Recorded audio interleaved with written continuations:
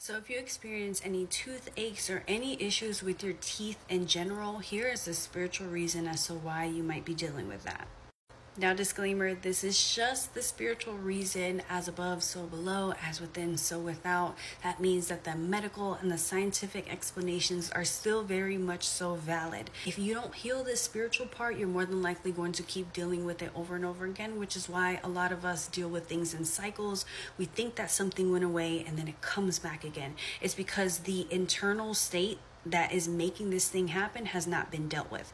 So once you actually deal with this thing, you're going to be led to things in the physical world, in the medical world, that is going to help you heal this thing once and for all. So without further ado, let's get into the spiritual reason as to why you may be dealing with issues with your teeth. Holding on to shame, guilt, fear, anger, blame, bitterness, difficulty making empowering decisions, self-neglect, unresolved childhood issues and frequent self-sabotage, feeling overwhelmed and stressed, frustrated about your inability to express yourself clearly.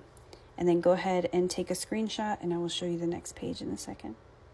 And here is screenshot part 2. Also, if you have any issue with that, go ahead and read that. I don't know if you want to put your business out there like that, but there you go. Somebody needed this part. I do want to note that if you have a hard time making decisions, a pendulum is definitely for you. Check that out on my page. I have tons of information. I too have struggled in the past with indecision, and this thing has helped so much, like literally.